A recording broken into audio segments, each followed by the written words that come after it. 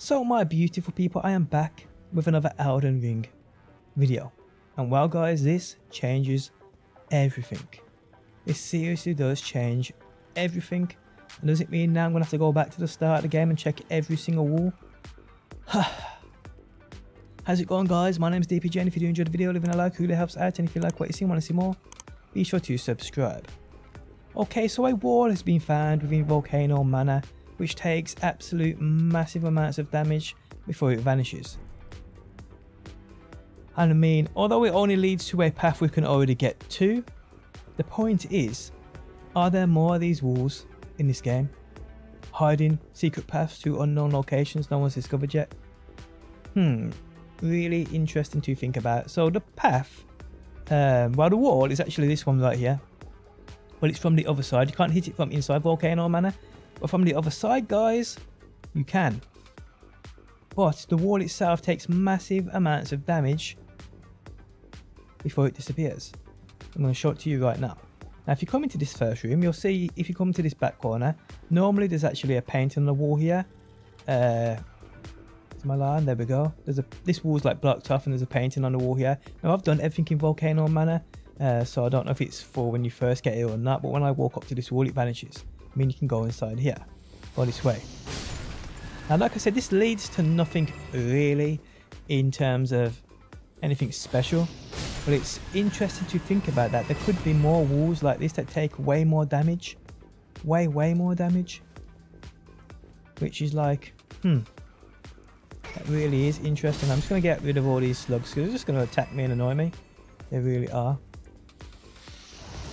Get out of it. Get out of my way. Get out of my way. Come and chase me. Grab that. Okay, so we know about this wall here. If you hit this wall, guys, we know that happens. You can go into there. We know about this already. This isn't anything new. Nothing new at all. But this wall back here, guys, is the interesting one. This one here, which takes mass amounts of damage before it will be destroyed. And you'll see, guys, I will have to probably speed up the video before this actually vanishes because it takes that much damage. And you can see there's people here now hitting it because it's all over social media. This is absolutely craziness, guys. And like I said,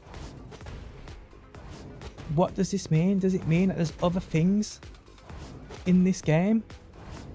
Does it mean that there's other walls in this game where there's walls that behold other secrets?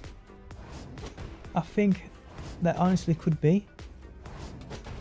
I mean, like I said, this only leads into that room there. It's a hidden path into that room there, but at the end of the day, guys, like I said, how many other walls like this are there in this game?